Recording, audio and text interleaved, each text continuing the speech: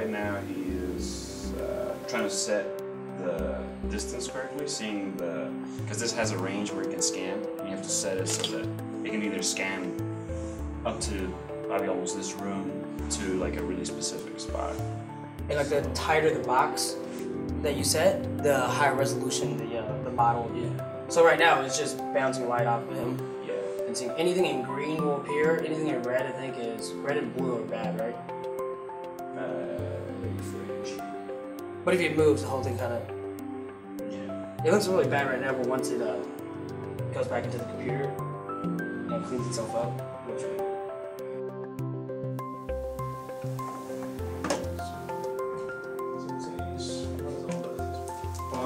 He's the keyboard guy. So is Connect the program? Yeah, and like Connect uses different types of sensors to model a map, so it can actually use some pretty high-end ones, like the Connect.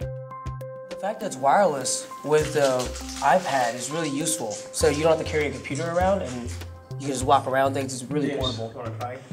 Portable and quick, and you see here, the quality's fairly good. What's cool is that, it's quick, it's easy, and it gets us a nice little dirty model that we can go back in and clean up afterward. But it saves us hours of time from having to do it all from the beginning.